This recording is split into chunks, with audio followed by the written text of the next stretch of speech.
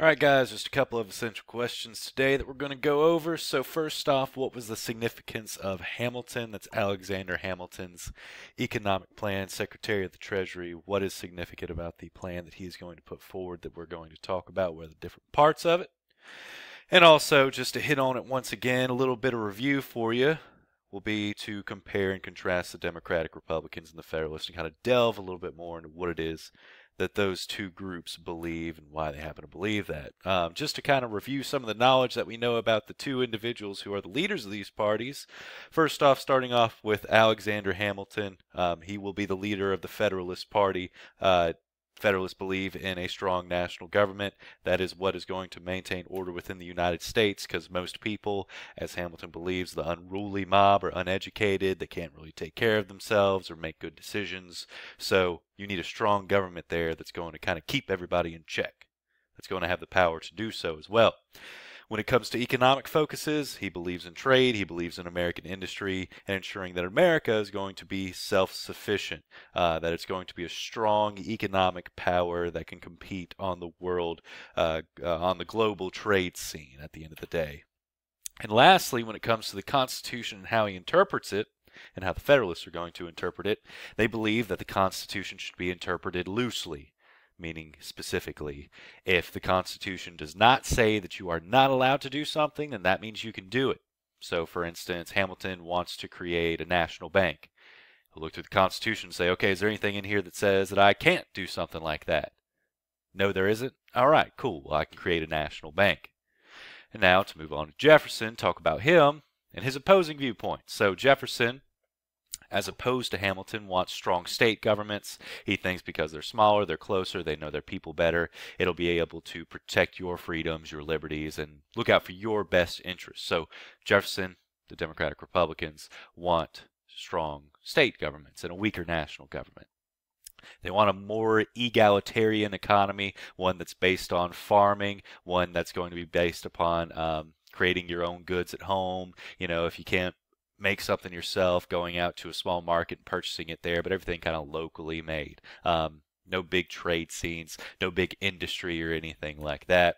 And then lastly, Jefferson's interpretation of the Constitution is strict. If the Constitution does not say you are allowed to do something, then you are not allowed to do anything else. More specifically, if he's looking for something, for example, the bank. If Hamilton wants to create a Bank of the United States, Jefferson's going to go, well, is there anything in the Constitution that says that you are allowed to create that bank? Is there any rule in the Constitution that says you can make a bank? And if there's no rule in the Constitution that says that you can do that, well, then that means that you're not allowed to do it. He thinks that everything else that is not given to the federal government or the national government, any powers that aren't specifically listed as being those of Congress or the executive branch or the judicial branch, are reserved instead for the states. Those are the state government's powers instead. So it kind of fits in line with that whole idea of wanting state governments to be more powerful than the national government. So the biggest of their disagreements is going to happen when Hamilton is going to propose his financial plan. Being the Secretary of the Treasury, the economic and financial benefit and health of the United States is going to be his primary concern. So he is going to come up with a three-part plan that is going to seek to fix the United States financial situation, because after the Revolutionary War, we have a ridiculous amount of debt that we have accrued because wars are going to be expensive. Think about how expensive the French and Indian War was for the British Empire. Much the same here. The American Revolution is expensive for the United States. So Hamilton is going to propose that we take all of the individual state debt. So every single state has its own debt. So Virginia may have like 10 million, New York may have like 15 million, Georgia may have like $2 million of debt that they are all individually responsible for. Every single state has it, and it's all different amounts and different numbers. Well, that doesn't look good. So what Hamilton ends up doing is he says, all right, what we should do is instead of having all of these random little debts in all of these states, let's instead take all of that debt together, amass it, compile it, and we will all pay it off equally. The whole United States will pay off this debt instead of each state kind of struggling to pay off its own debt individually. So what this is going to do is it's going to get all of these states that, they worked together during the Revolution, they fought together, but hey, we're, a country now, it's after the Articles of Confederation, and, states were kind of at odds with each other before, so now this kind of gets them working together again. Hey, cool, Virginia's there, they're helping us out, paying off our debt, that's super great. It's also going to help the United States credit or their trustworthiness with other countries to increase as well. So other countries will be much more willing to trade with the United States and involve themselves in our economy. One thing it's going to do that's negative, however, is let's say hypothetically, okay, like New York. A lot of fighting happens in New York during the Revolution. A lot of fighting happens. A lot of destruction, a lot of loss of life, a lot of resources spent. Their debt is significantly higher than Virginia's because Virginia has paid off a good amount of its debt already.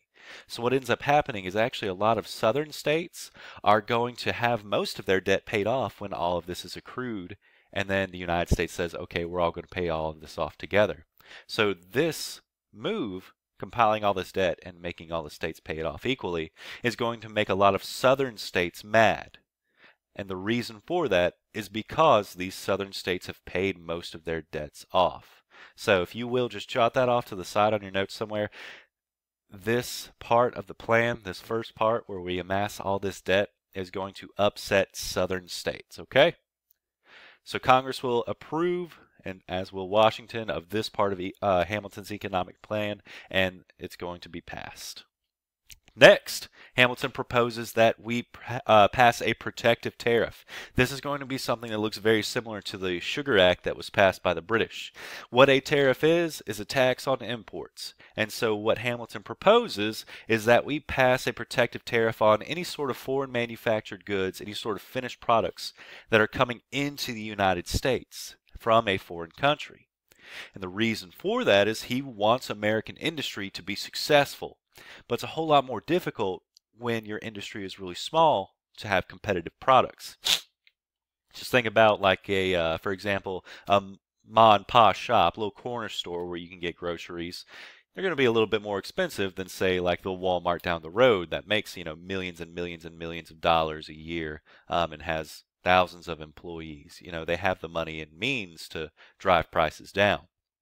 So what Hamilton says is, well, since the American industry isn't big enough to compete, what we'll do is we'll just tax all these foreign products so that people will buy American goods instead.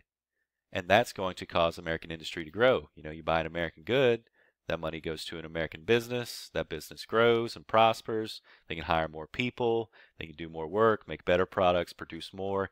And at the end of the day, it's a relatively good idea. Also, on top of that, Hamilton proposes that there is what's called an excise tax on whiskey. An excise tax is also called a sin tax.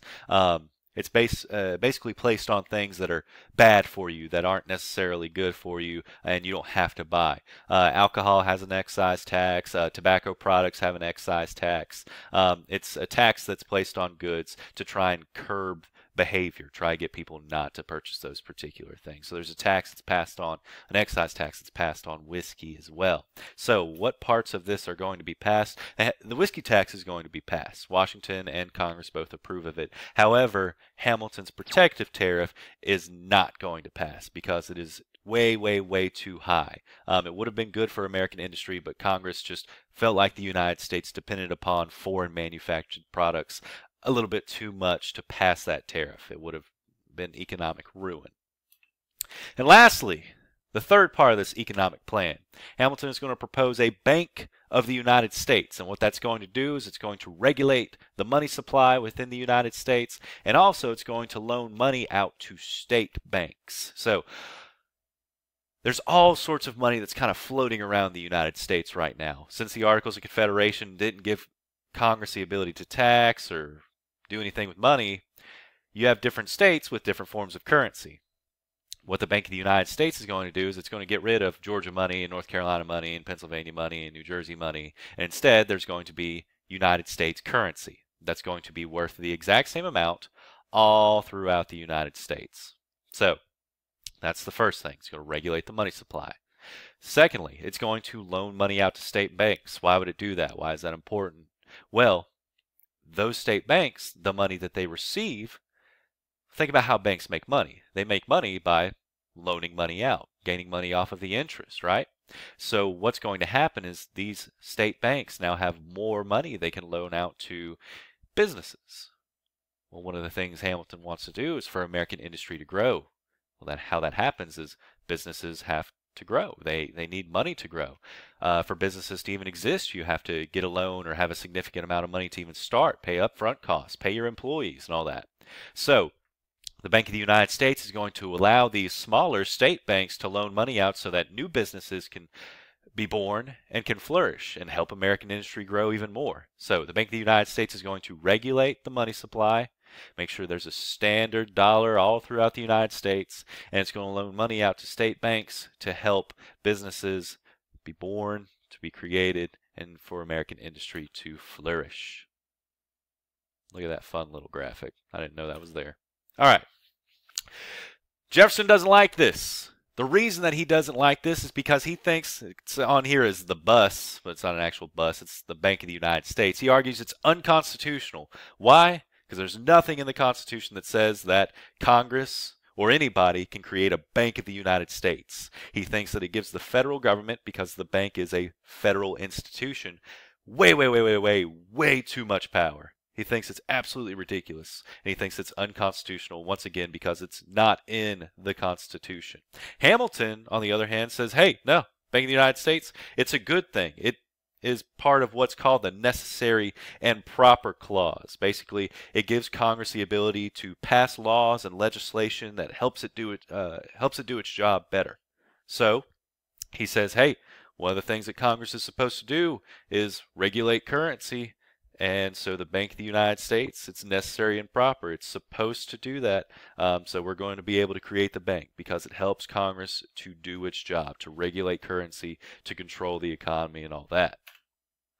So Washington is going to agree with Hamilton, and he is going to pass or sign into law after Congress has passed the law creating the Bank of the United States. So that's two out of three for Hamilton. He's going to get his Bank of the United States. He's going to get all of the debt compiled into one, have all the states pay it off. The only one that's not going to pass is the protective tariff. That does not pass. However, he does still get the whiskey tariff, or I'm sorry, the whiskey tax that is passed. So that's that. That is Hamilton's economic plan. Just to run through the Federalist Party and the things that they believe one more time. They believe everything Hamilton does: strong national government, loose interpretation of the Constitution. If it doesn't say we can't do it, then that means we can do it. They want a strong financial system, favors banks, favors industry, favors trade. Also, big one here, want to make sure to take note of, the Federalist Party is going to support having a good relationship with England. After war is going to break out with France for a little bit, the Federalists are going to look really good because of that, but that doesn't happen until the Adams administration. Jefferson, on the other side, complete opposite. They're going to support the strong state governments, strict interpretation of the Constitution. They want state banks, smaller state-based banks, not a big Bank of the United States. They don't like it. And they also want mostly egalitarian agricultural lifestyles, small little farmers. You know, you have your own plot of land, your house, and you grow or make whatever it is you need. And then lastly, they're going to support France when war is going to break out later on with England. So when the War of 1812 rolls around and America is fighting Britain, they're going to look really good, the Democratic Republicans, because they side with France. So there's that, Hamilton's plan, and the Democratic Republicans, how they feel, and the Federalists, and how they feel.